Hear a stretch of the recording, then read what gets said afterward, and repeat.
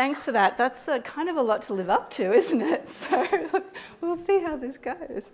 But what I wanted to talk to you guys today a little bit about is some of the lessons I learned while I was at Birchbox. And for context, because Birchbox was never in Australia, I'll just explain what it is quickly. So Birchbox was founded on this notion that in a lot of categories, retail had moved online. People were purchasing a lot via e-commerce and so forth. But in beauty, it was really lagging. And that had to do with sort of the tactile nature of beauty. Beauty is something that you want to smell, you want to touch it, you want to put it on your skin and see if you get a rash. It's that kind of thing. And so Birchbox came up with this concept of a subscription. So we offered a box that you signed up to, you paid $10 a month, and it was tailored to you, and you got these samples every month. We had content that you could learn from so that you could figure out, well, how do I contour my face? Like, who even knows how to do that?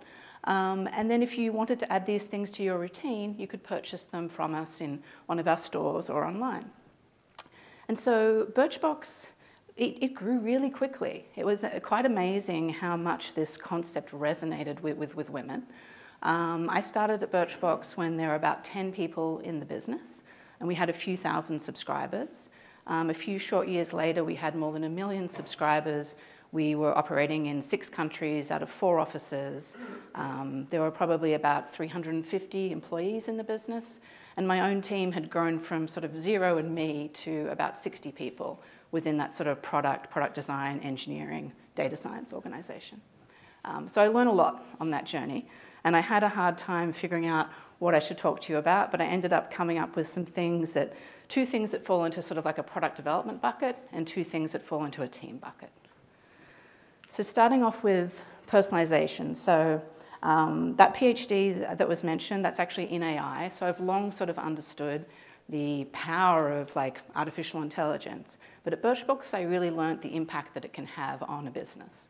And it did have a profound impact on our business at Birchbox. So I like to think of personalization as dividing into 2 different types. So explicit personalization and the sort of personalization that just disappears, that you don't know about, but it improves the usability of your experience. So when it comes to explicit personalization, think about, you know, that sort of module that's recommending you products on Amazon.com, or your Gmail inbox that's sorted for you in a personalized way about what's important and what's not. And at Birchbox, we had a very core part of our experience was something that was explicitly personalized, and that was the box experience. So essentially, every month we needed to work out what samples should we give to what customers. And we modeled this as a constraint problem. So we collected hard constraints, which were things like we wouldn't send you the same sample that you'd ever received before. That was an example of a hard constraint. Something to do with skin tone, maybe. Someone with light skin shouldn't have a product that's designed for someone with dark skin. And really just also the number of samples that we had. At any point in time, we only had, you know, quantity X of each different sample.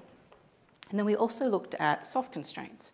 So things like, based on your demographic, we think you will like X. Our merchant team thinks that. Or based on what we've learnt about you and modeled from the products you viewed, how you rated them, how you purchased, we think you'll like these products more than these other ones.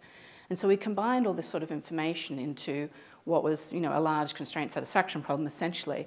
And we used mixed integer programming to figure out what boxes should we build and who should get what box. And this took a lot of effort in the end, because as the business grew, you're dealing with like an NP hard problem at the end of the day. So we spent a lot of time modeling that mixed integer program to work out how to make it solve not in the age of the universe, put it that way. And look, one of the rules that I sort of have in mind when I think of explicitly personalized experiences is that you have to be careful about making mistakes. When you make a mistake, a customer can notice it. They're like, oh, why did you recommend me that? I hate that. And it's even worse in a case like this, where you're not just recommending something to someone, you sent it to them and they paid for it. And so it's really important to figure out how you can ameliorate those sort of issues. And one of the ways we did that was with the beauty profile. So customers told us a lot about themselves, and they could adjust that to tailor their box. But we were always looking for a way to improve this. And we realized that, well, maybe we can get the customer even more involved, and maybe that will help. And so what we did was we introduced this thing we called sample choice. And so we gave customers the opportunity to choose one of their samples, so just one. And it was amazing the impact this had. The engagement was incredibly high. That was a problem from a technical perspective, actually, because everybody rushed to choose their sample at the same time. And in addition to that, people purchased more full-size products from us, and they had a better attitude towards their box. They were happier with it. And so it was a really interesting learning for me just around the value of getting the customer involved or the user involved when you're explicitly personalizing something. So we also spent a lot of time working on this type of personalization that just disappears. And what I really learned here was just the amount of sort of incremental revenue you can make from doing these things. So we often found that we would have a 5% increase in conversion here, 10% there, another 20% over here sometimes. And that translated into many millions of dollars in additional revenue. And so one of the things we focused on was having the right message. So how can I tell you about the things that you are interested in and not the ones that you're not? And really, some of that was based on quite complex algorithms, and some of it was based on really simple things. For example, just being attentive to what the customer is doing. Suppose they were recently browsing in the category hair, we would show them a product that was suitable for them in that category, in their sort of discovery feed. These little pieces of attentiveness. We did other things that were attentive to the customer's state. So were they a new customer? Did they subscribe to the women's box or the men's or both and so forth? And all the sort of marketing messages that you saw, the promotions and so forth, were tailored to that state that you were in. And none of that involves fancy AI, but it was incredibly effective. The other thing we looked at was the right time. And really the insight here is that there's a power to doing things on the customer's schedule, not on the marketer's schedule. So even when we had very sophisticated, personalized blast programs, they never worked as well as when we literally timed our communication to what was happening with the customer in that moment. So an example, some of the things we did were based on statistical models. So for instance, we modeled if you were likely to make a purchase soon, or if you were thinking of canceling your subscription. And we also just looked at what state you were in terms of your engagement with us. And we based much of what we did on those sorts of things, and the conversion was really impressive. And then just sort of when you're going about trying to always have the right message at the right time, you end up by thinking about how all the different places you touch your customer. And what I found that from a technical perspective was really important was being able to have sort of a single view of that customer, so it could be used in all the different places. And that can take quite a lot of effort, but for us it really paid off. But then my piece of advice here is that if you're just starting out with using AI in your business, which some of you probably are, and some of you might have really sophisticated practices, but if you're just starting out, start simple. It's you can do something simple, you can measure it and see the impact, figure out if it's worth investing there more, but it's actually quite interesting what you can achieve with relatively simple things. So the other topic I wanted to talk a little bit about is managing technical debt, and this is something we all deal with, and a very familiar topic, particularly in startups.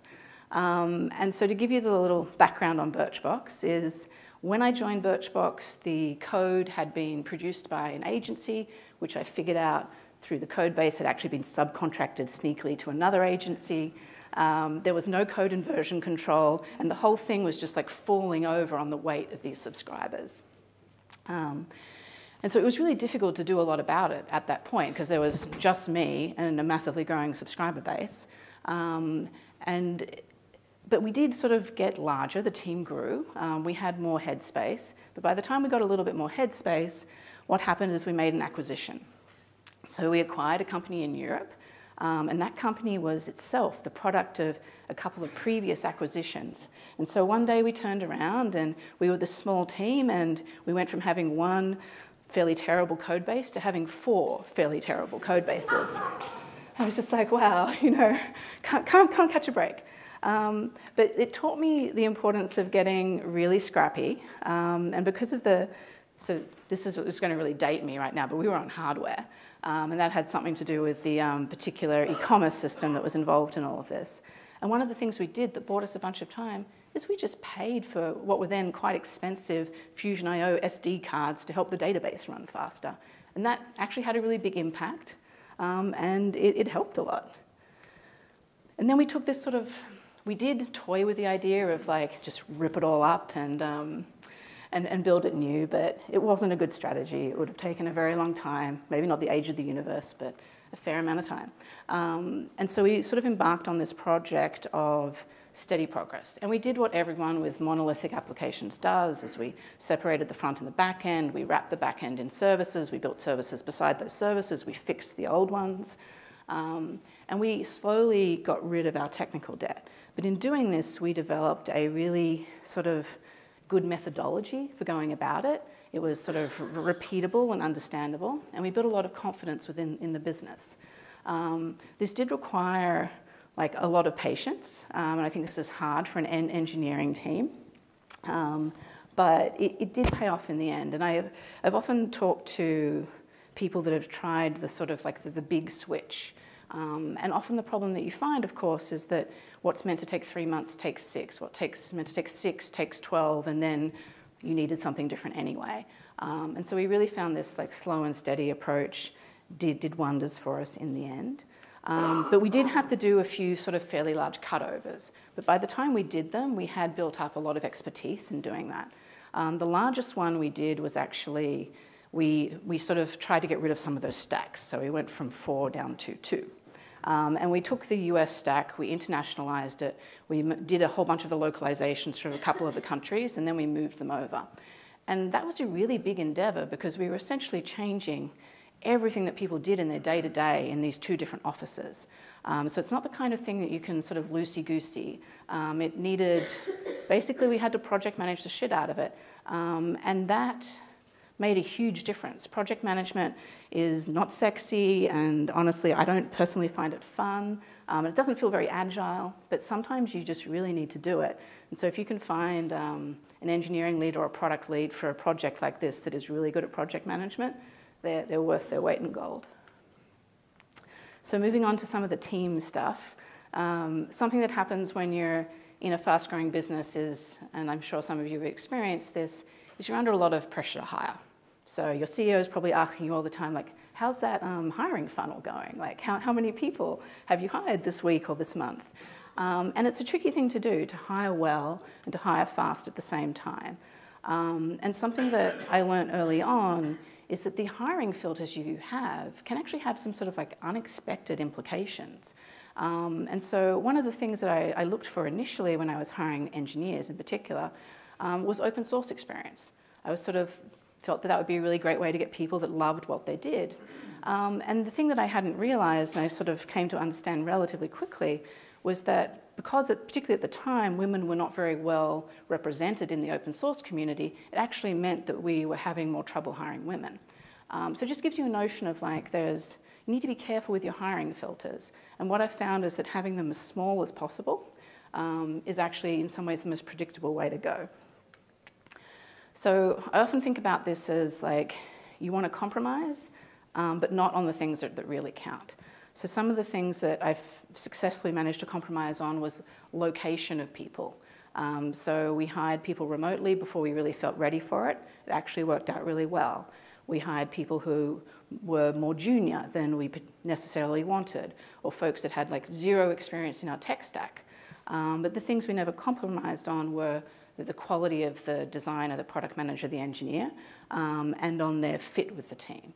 And I think like many of you, we had a very strict no brilliant jerk or no asshole policy, and that served us well, and that does serve you well in startups in general, I think.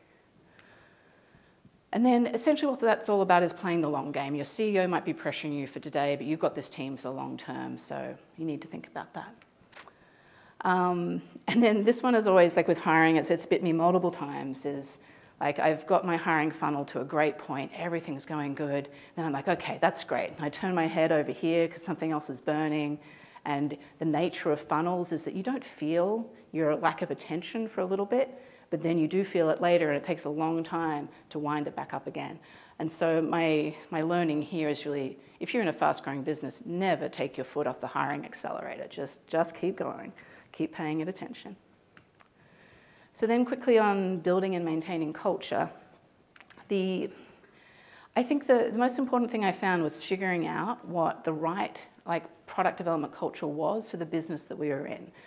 So Birchbox had to be honest, fantastic margins for a retail business, but it still had retail margins. These are not Google ad revenue margins. You can't build a team that simply wants to build products or technology for the sake of the products or technology.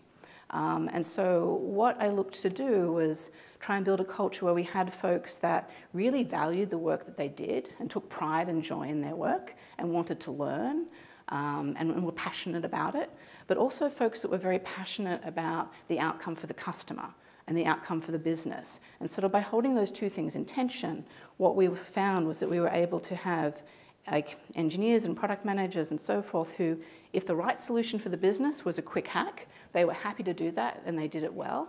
And they could make that decision themselves. And when the right decision was to invest in something deeply and go through all the complexity, they had the skills and the desire and the willingness to do that too. The other thing that, of course, I mentioned before was like, you want people that are good at teamwork. So that was like another very key point here. But there's all these things that shape culture, and I think once you've figured out what the culture is that you want, you then sort of have to be a little bit careful to go through all the things that might be influencing it. And I listed a few of them here, but obviously it's about how you hire. It's also even just about your processes, the ones that you have, the ones that you don't have, how your team makes decisions, how the team talks to each other, how you manage. There's many things that go into this. And there's often some controversy when people talk about culture in terms of like traditions and artifacts and in-jokes and these sorts of things. Because when businesses scale quickly, it's hard to bring people on board with that. But interestingly, what I've found is that, and this was a big lesson for me, that if you manage it in the right way, cultural artifacts, traditions, the little funny things your team does, like even the in-jokes, they can sort of act as a glue. They like help, you know, the folks who are dealing with all the change, they help link them to the past. And they help new folks sort of understand where the history of things and where they came from, and they actually bring people together. So done in the right way, I think these things can actually work really well and be a lot of fun at the same time, which is, that's one of the reasons why we work in startups, is for fun. Oh, I meant to hide that, but that was some of our cultural artifacts and traditions. We did a lot of dress up at Birchbox. That was, I don't even know what that was. That might have been St. Paddy's Day. That's a representation that was on one of our walls about the Birch bot, which lived in IRC. We used IRC. This is pre-Slack. So look, just lots of fun things. And then the final thing I really learned about culture is just how amazingly resilient it is. If you've built a good culture, and I think if you probably built a bad one too, the ups and the downs, like people leaving the job, you leaving the company, and like I left Birchbox eventually, the culture can be really resilient to that. And so it's sort of like this gift or poison gift that you leave behind you. So that was a really big learning for me. And that's it. Thank you.